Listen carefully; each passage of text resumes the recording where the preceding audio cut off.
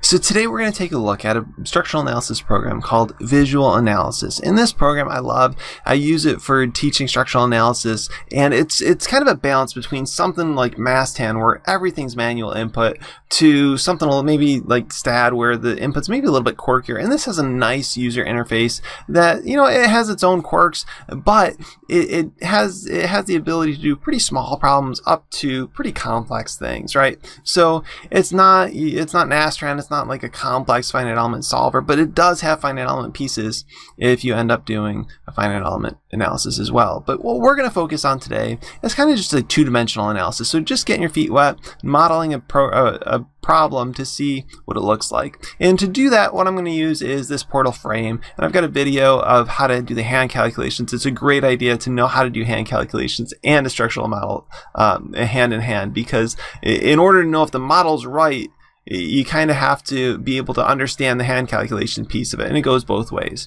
Okay, so to do that, we're going to jump back here to VisualAnalysis, and we're just going to walk through some processes. But first, let's open up VisualAnalysis.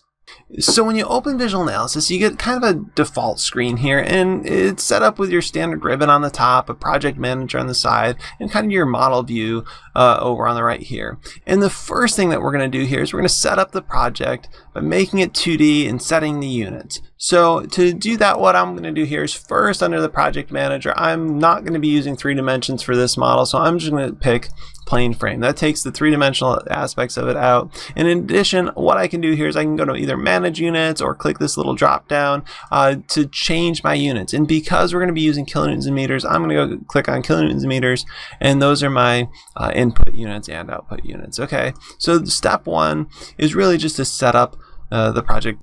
So step 2 is to define the project geometry. Okay, and one of the things that I probably should have done earlier was when I was setting up the project, I should have changed the grid. So when we come in here, you'll notice that when we switch to kilonewtons and meters, this grid, it gives me a grid that has X spacing that works well in feet, but not so much in meters. So I'm going to change this to 1 meter and 1 meter, because now what this tells me is every time I snap to a point on this grid, it's going to snap to 1 meter. So now when I come into my structure, my members, draw members is already already highlighted, it's already selected, and all I can do is come in here. I'm going to start at the origin where this X and Y axis is. I'm going to come up 6 meters, and I can tell it's 6 by the number of boxes. Also by, if you look in the right hand corner down here, you'll see that it goes up to 6. Okay, so I start there, and then I'm just going to keep going. So now I'm going to come over 5 meters, okay, and then I'm going to come back down 6 meters. So this tells me an absolute coordinate, you know, in the bottom right hand corner. But that's kind of the second step. It's just to define the geometry.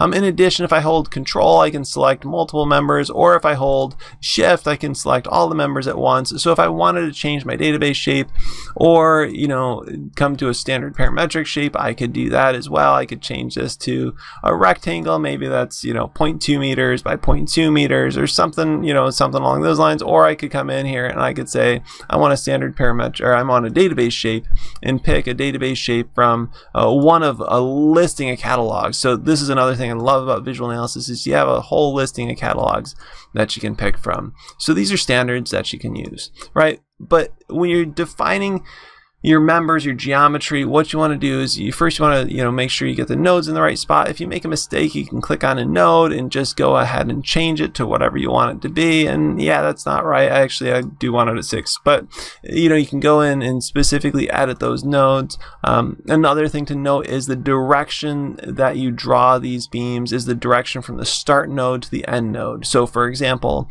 you know, this node here is node 1, and this node is node 2, and when I drew that beam, I went from top to bottom. You'll see the start node 1 is node 1, node 2 is node 2. Okay, so hopefully that makes some sense.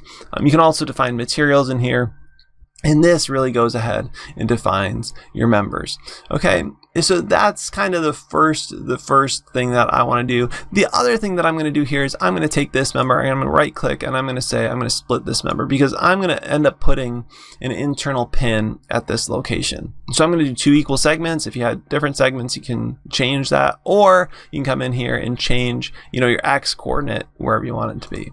So this was kind of step 2. We defined our geometry. So step 3 is going to be define supports. And if we come back to visual analysis here, when we define supports, what we want to do is click on each of those supports. Again, I'm going to hold control here because both of these supports have a pin support. And to make a pin support, I need to restrain dx and dy. In other words, if we hover over this, we can see that this prevents the node from displacing, from moving, from displacing at all in the global x or global y direction. We want to leave RZ free here because as a pin, this thing can rotate. Okay, so some of you are going to be tempted to come here and set this. Well, this is an internal pin, right? So don't we have to do like dx and dy? Well, the answer is no. And really what that does is it leads us to our next topic. And our next topic is to define the beam connections. Okay, so the beam connections is what defines those internal pins. So, you know, these nodes we just defined as having an X and a Y restraint, right? What we want to do up here is, I mean, typically you think, okay, well, I want to make this node a pin, but that's not exactly how it works. The way visual analysis by default connects members is with a rigid connection. So there's a moment transfer between these two members. If you want to change that, you have to click on a member and say, instead of it being a rigid connection, you want to change it to, like, let's say a rigid simple. And then what you see is this little green circle show up. And that little green circle means that this does not have this cannot carry a moment at that end of the beam. Okay, so this is going to create a pin, an internal pin at that joint by allowing a simple connection at the end of this beam. In other words, the end of this beam where the green circle is, it can't resist any moment. So some of you think, well, one green circle is good, let's do two. Okay, and I'll show you the problem with this. If I do this, I can put two green circles, but that's a bad thing. Don't do it, because what that does is it kind of blows up the program, and essentially all the math works out. You end up essentially kind of like dividing by zero. You get an undefined error because everything is zero. There's no moment at all, right? But here you can have a moment that's zero and it still works, if that makes sense. But basically, when you're doing internal pins, only one side gets that green circle. Only one side gets the simple restraint. Okay, so that was step 4. We defined our internal pins. Step 5 is we want to go and define our loading. Okay, so to define loading, right, this problem isn't super complex in terms of loading, but all that I want to do is come to the loading tab, and then you can put in load cases, load combinations, all sorts of things here. For this question, I'm not using load combinations, so I'm going to turn them off, but you'll notice that the ASD, LRFD, various building code, IBC, you know, load checks and load combinations are in here, but I'm going to turn them off because I'm not using them for this example. In addition, what I am going to do is I'm going to look at the edit load case button here, because what I noticed is in this problem we're not evaluating self-weight, so I'm going to turn off the self-weight for this problem. Okay, so no self-weight, that's turned off.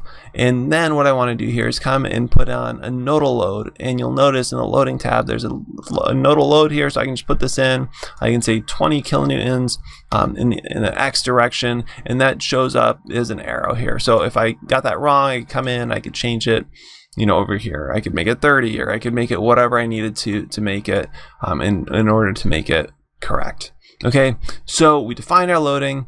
We started at the beginning by defining our geometry, defining our boundary conditions, our internal pins, our loading, and then we're all set, right? So now we get the fun part. And that part is to analyze the model. So step 6 here is to analyze the model. And to analyze the model, it's a pretty straightforward thing. All you have to do is go to result view.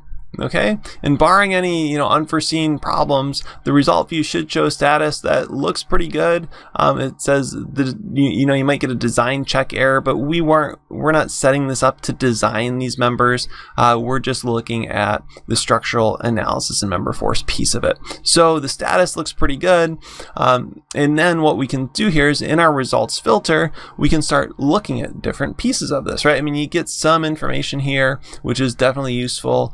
You can go to the results filter, like you can click on show reactions, for example, and you can see the reactions, and these reactions match what we got by hand. So that's a really good indicator. In addition, one of the things that we were looking at in that problem, you know, when we did it by hand, was the moment. So I can go out of member results and I can turn on my moment diagram, right? So I can actually turn on a moment diagram, and this moment diagram is going to look exactly like the moment diagram we came up with by hand. So pretty quickly you can see the moment results. If you also want to see a more detailed moment diagram, I'm going to hold Shift and click all the members, and then I'm going to go to member graph. So this is pretty cool because it shows, you know, this thing kind of laid out flat, but it shows the whole shear and moment diagram. So another great tool. But again, play around with these you know, results filters. There's a lot of pretty cool options in there. So after that, the last thing that you really need to do is to go and create a report. So VisualAnalysis has some great reporting functions in here, and you know, come into report view here. And the report view is nice because you can put in all your structure tables. I mean, you can put in anything you want, but the nice thing in here is I'm going to double click on the materials, member analysis properties. I'm going to do all the structure tables. Typically, if I'm putting together a report, I want to put together enough information so that another engineer could pick this up and actually go create the same model. I've looked at other people's work before where like they don't give you enough information, and it's frustrating because you're trying to play detective and figure out what's going on. If you put in all your structure tables, all your load tables, this is enough information that somebody else can figure out where that beam starts, where it ends, what the member section is, what the member is, what the material is, what the connection is. They can really go and recreate this whole model just based on this report, which is great to have in an appendix. But it's also not so much information that it's just overwhelming. Okay, but in addition, if you do want member forces, you can put member forces in, right? So if we do want to know the maximum, you know, axial force or the maximum moment, we can click on that. We can also select this member or select this table. In this table, we get some options where we can turn off extreme rows if we don't want extreme rows only, you know, or we can leave them on where it highlights the maximum or minimum values in there for the moment shear and those sorts of things. So, you know, that's it. I mean, once we got our report, we can save it as a PDF if we want, or put it into our report.